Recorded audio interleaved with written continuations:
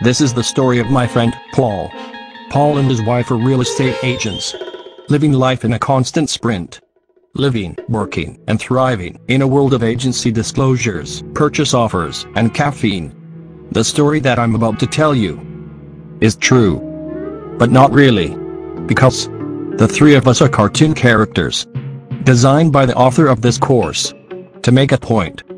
Take a listen to what happens here in the zone. I should be getting an offer first thing this morning. Hopefully it'll fly, huh? That depends on whether it's a real offer. Let's hope. Huh? I'll be there around 9. Okay. I might know something by then.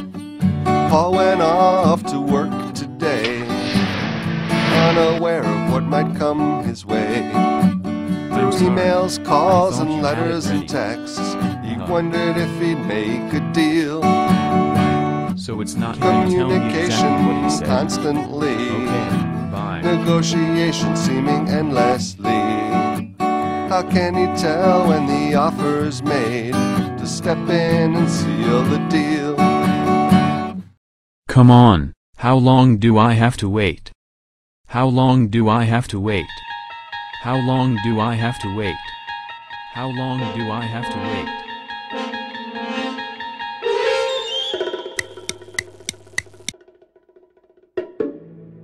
How long does Paul have to wait? Or should I say, what made him believe that he would get an offer today? You see, Paul fell victim to a very common real estate tactic called the would you take. Yes, that's right, a would you take. An offer communicated to him over the phone by the buyer's agent. It is not in writing, nor is it a legitimate offer. So here Paul waits. You see, the buyers changed their mind and no longer wish to make the offer. Yet, Paul made the costly mistake of relying on the would you take. Rather than waiting, Paul jumped the gun and told the sellers about an impending offer. Now, he must answer to the sellers. Good afternoon, this is Paul.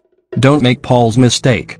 Don't tell the sellers about an offer you received over the phone, unless you're very clear that the offer is only verbal. Or you just might find yourself here, telling the sellers about an offer that never was. An offer that existed only in Paul's mind. An offer that exists only in the zone.